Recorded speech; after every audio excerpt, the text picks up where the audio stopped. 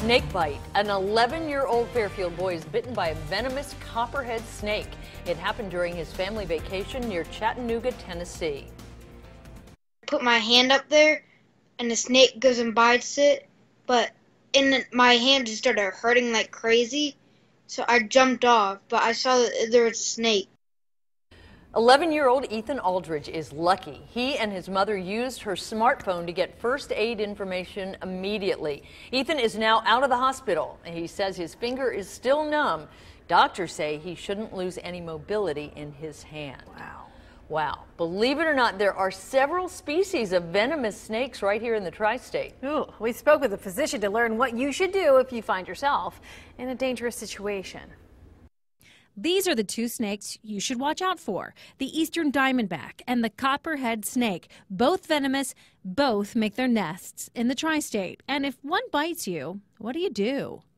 Well, the first thing to do is just treat it like any other wound. I mean, apply pressure to the wound, clean the wound, just, irrigate with some water would be appropriate to do as well.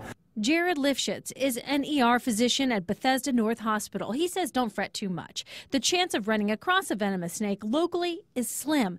Getting bit, even slimmer. Most snakes are not venomous, and most snake bites that you see, we're just going to treat with local wound care, and the patient's going to do fine. Lifshitz also clarified several snake bite myths. He says, contrary to popular belief, do not suck out the venom. But sucking the venom out of a bite is not going to improve anything. It's not going to make it less of an envenomation. And don't puncture the wound. Any kind of cutting is not appropriate either, so don't try to cut around the wound or cut out the wound. Lastly, there's no need for a tourniquet. And then the other big one that people try to do is they actually try to put like a tourniquet on to try to stop blood flow to that area. If anything, if you have a significant envenomation in your extremity, that's actually going to cause more venom to kind of sit in there and cause more local damage to that tissue. All that new information for you. Well, the Centers for Disease Control says more than 7,000 people are bitten by venomous snakes every year in the U.S. Of those, about 5 people don't survive.